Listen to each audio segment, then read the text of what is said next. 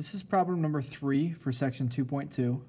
In this problem it says find the limit of x plus 1 over x squared plus 5x plus 4 as x approaches 6.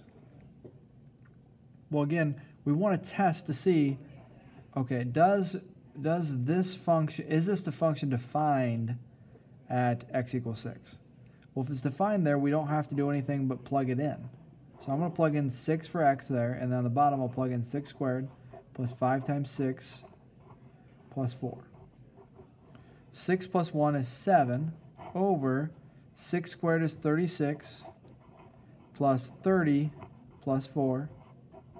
So I end up with 7 over, this will be 66 plus 4, so 7 over 70, because I get 66 plus 4, which is 70, and that's 1 over 10.